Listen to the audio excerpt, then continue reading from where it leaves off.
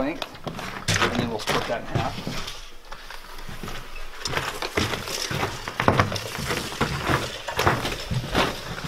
Where are we measuring from? Go down about 8 inches off the ground. Down. Okay, I've got 37 foot 3 3/8. Where are you measuring to? All the way to the outside? I'm inside wall. Inside wall, burn 2 inches. Burn 2? Yep. Are you on the outside? I'm right up against this stud. Okay, that's where I want you, but why am I burning 2? Because that's where I can hold it. Okay. So I got to burn 2 off of there, so I'm 37 foot 1 3/8. 37 foot 1 3/8. One of the tough parts about working in the wintertime is all this extra freaking clothing. I mean, I'm already a full-size guy, but by the time I throw on tool bags and overalls and long underwear,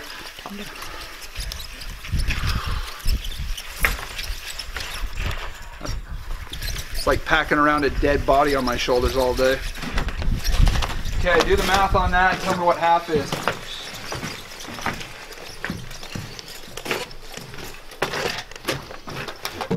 Half of 36.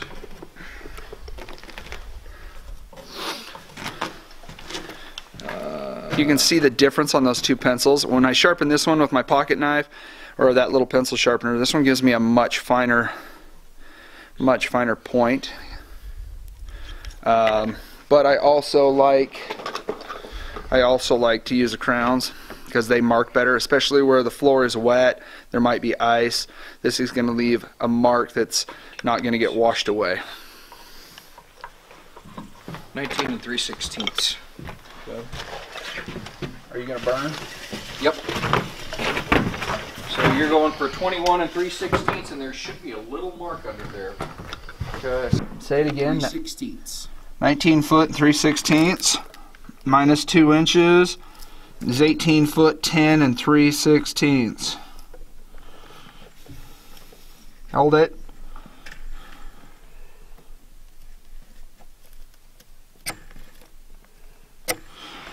Okay.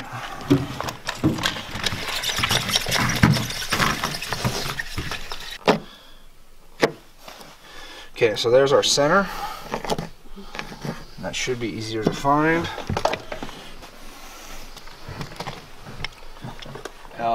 Now let's work back.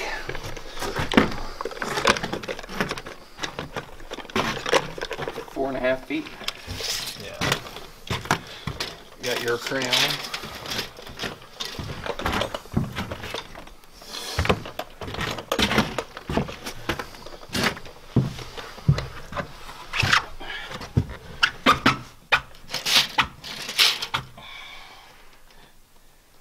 Okay.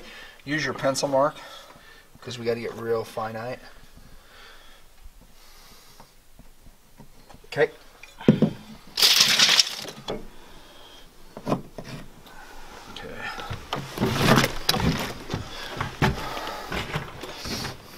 So we've got these marked out, and these little crowns make it really nice to find them, especially where the floor is wet and icy.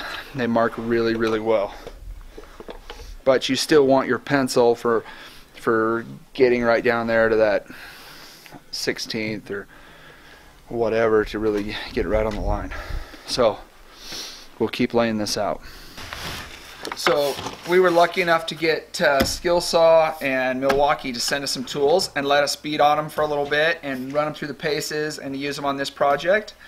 And so today we're going to open up the Milwaukee cordless Sawzall. I'm really excited about this. For years and years it's been drag a cord around, trip over the cord, deal with electrical issues, and to have a cordless Sawzall that lets us get into the places where it seems like it's always, if you need a Sawzall, you're trying to get somewhere into some obscure,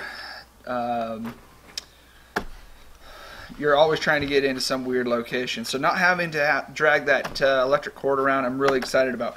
We already run the M18 batteries that this uses. So this is an easy thing for us. We're already using the drills and other tools. So adding this to our collection is going to be great, and we're really grateful to Milwaukee for hooking us up. Later on down the road, we'll open up the skill saw. This is the big dog. We've actually got some timbers on the front porches and the back porches that we've got to cut and install, and I'm really excited about using this. You know, it's not as big as the Makita timber saw, but it's certainly bigger than our 7 1/4 inch blade. This will be awesome for cutting timbers, and we'll open this up and show you when we install the timbers on the front and back porches. So when we get into putting up the timbers, we'll open up this saw and put it through the paces on some of the timber framing stuff that we've got to do on this project.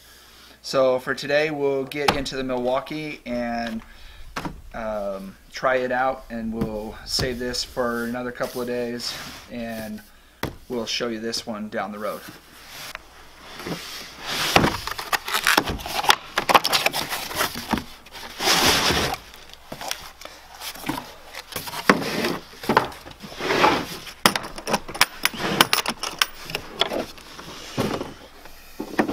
Thing I've always really liked about Milwaukee, even if it was 20 years ago when I first got into construction, the Milwaukee Sawzalls came in a really rigid, heavy-duty metal box, and we would lug those around in the tool trailers or in the back of the truck, and they would last forever. Well after the Sawzall had been worked to death, we still were using those metal cases for all sorts of tools, supplies, whatever. I still got a couple old metal Milwaukee toolkits, so I like to see this rigid case. I don't have any worry about letting this thing bounce around in the tool trailer or in the back of the truck or on the job and it coming apart. So I like seeing that.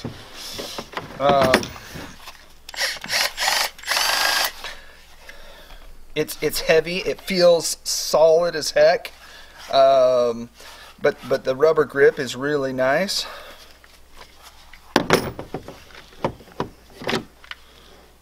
Quick and easy.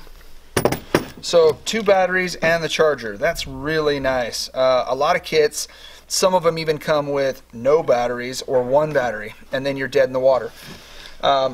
Luckily, we've got other batteries, and you can see that this is a battery that we've been using on drills and other things, and it's taken some abuse. Definitely not as pretty as the new ones, but everything's interchangeable, and that'll be sweet. They sent us a little cute blade. We like these bigger ones, so let's put one in. So, I don't know if you can see that right in there. All I have to do is lift that up. Lift it up, set the blade. It's solid.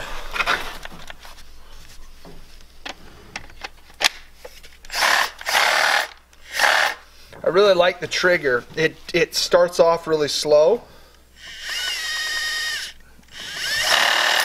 so I can control the speed with the trigger.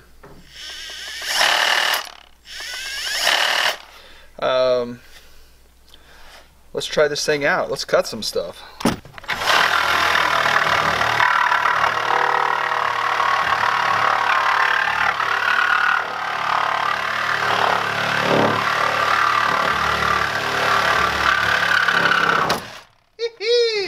That is sweet.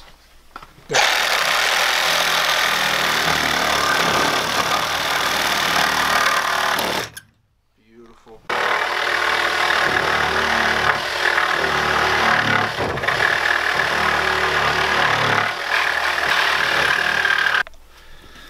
So after doing a little cutting with this thing, I'm impressed. That's a solid piece of equipment. So we end up with 2 new batteries. And I really like these batteries. Where we operate in cold climates, these batteries will go down to 18 below. I've never had any problems with them. We charge them up every night in the tool trailer, and they just go. So this is going to be a fantastic addition. We'll keep using it and keep shooting video on it as we go along. But just initially, it's solid. This is a great kit.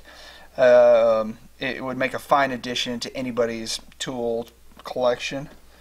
I don't think you'd ever be disappointed that you had this. I think you'd absolutely use the heck out of it. So, so far, absolute thumbs up. We'll keep using it and see how it goes. So what I've got is this wall's going to go up, but I need backing on the inside and I need backing on the outside for sheetrock support. So I'm going to end up with 2 California corners.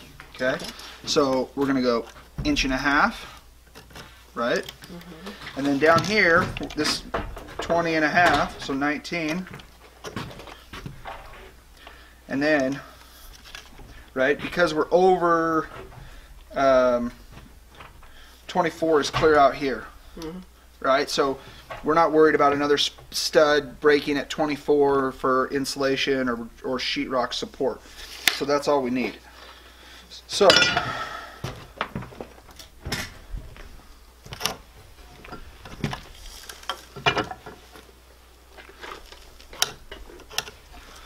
but give me 2 California corners, okay? Okay. So, and you could build those and then put them in, or build it straight and then lay the other ones in, whatever's quickest and easiest. But this thing will get a California corner here and one down here. Is that making sense? So I'm gonna get the one here, and then I'm gonna get this one here. Okay. Right? But then on the other side over here, I'm gonna get this one here and this one here. Okay. Ah, okay. And that'll give me, where we tie into the other walls in the corners, that'll give us backing and support for the other walls and for sheetrock backing.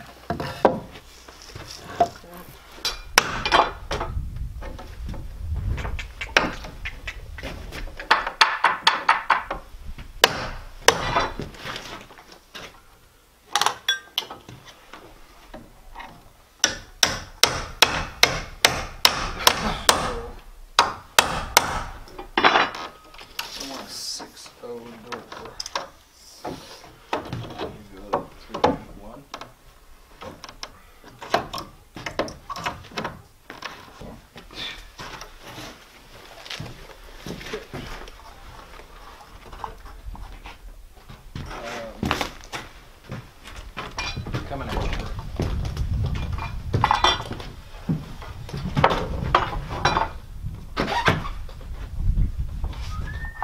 Go back. Okay. I was just gonna walk it up this way and Oh. hand it through. Okay. Or, yeah, probably should go this way. You look like the Three Stooges here. Okay.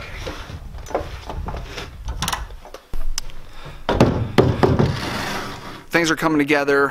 We're getting this bathroom put together. It's a lot of measuring. Everything's got to be just right for tubs, for toilets, for countertops, for closets, bedroom hallways. There's got to be enough room for doors, door casing and trim around doors. So it's a lot of work laying that out and getting it just right. It'll save a lot of headache and hassle later for the sheetrockers and then for finished guys when they're hanging doors and doing case and base. So it's just kind of slow and go, but it'll get faster as we get into the more open areas. Beauty.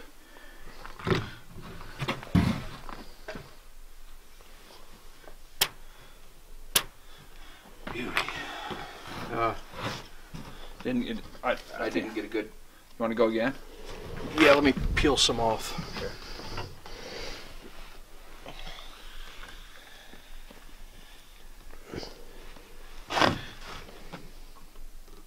Okay.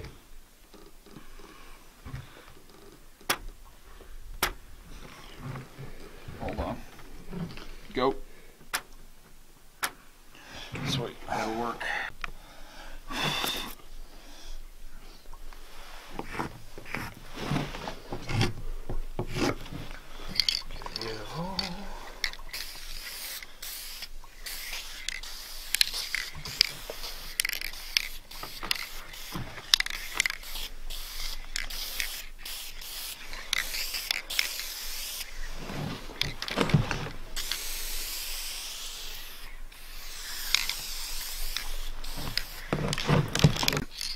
We mark out the floor, put a coat of this on, and then tonight, even if it frosts or snows or whatever, we'll be able to still find those marks on the floor no matter what happens. The other thing is this is a high traffic area, and as we build walls in other places, this may get trampled on or scuffed up. So the lacquer spray will help protect all of our chuck lines.